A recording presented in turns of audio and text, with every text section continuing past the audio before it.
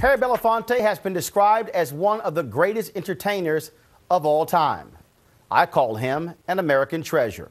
He has lived the kind of life most of us will only see on television or in the movies. But one of the roles that he is most proud of is his role as an activist and humanitarian, speaking out for the rights of all people in America and across the world. I recently sat down with Mr. Belafonte in his New York office to talk about the plight of poor people. I don't think there's any group in the world that works harder than do the poor. I think the poor are the hardest working citizens in the global family, wherever you find them. The poor in Asia, the poor in India, the poor in Africa, the poor in Latin America, the Caribbean, and the poor in America.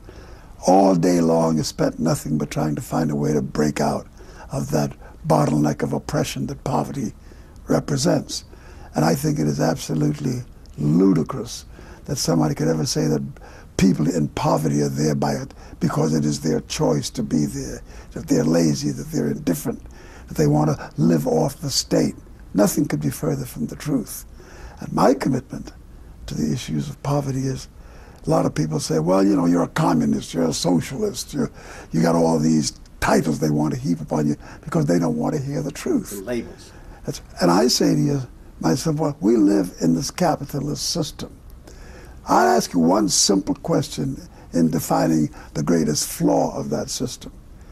If the system has got to find cheap markets in which to build its power, in which to build its future, that means somebody has to be poor.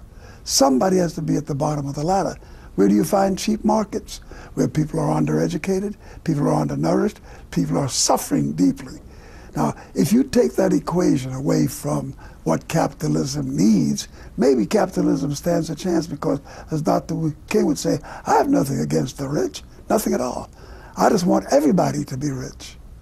And when you take a look at capitalism, the minute I hear you have to go to India or China or the Caribbean and find cheap markets in order to outsource America's working responsibility to American workers, something's flawed. And I look at that as one of the greatest difficulties in trying to extricate ourselves from poverty. You got to change the rules. What would you say if you had an opportunity to sit in front of those Republican candidates on this issue or that of civil rights? And then follow that up is, what's that one burning question or challenge that you would want to give to President Obama? I would like to just simply put before Barack Obama the thought that I didn't come to fully appreciate until I had grown with Dr. King. Politics is not an indifferent science in the fact, in the way that it is something you do. There is a moral consequence to what you do politically. There's a moral implication. And if you do not make your decisions on what to do politically based upon some moral measure, you're more often than not prone to perpetuate the evil or perpetuate the pain. I think what has failed Barack Obama, or Barack Obama has failed to evoke, is a strong moral point of view on the plight of the poor. He hardly ever mentions them at all. He mentions middle class, he mentions losing the middle class to the poor, he mentions everything but the poor.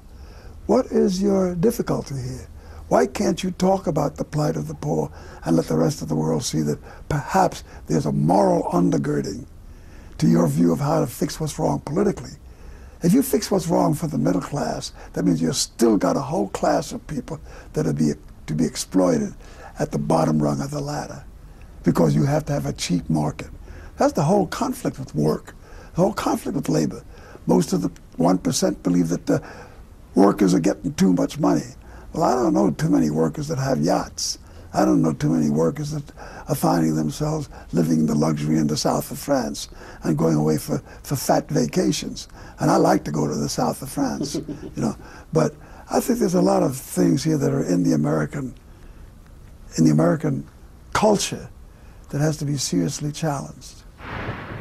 You'll be able to see my entire interview with Harry Belafonte on Easter Sunday at 11 a.m. Eastern right here on TV One.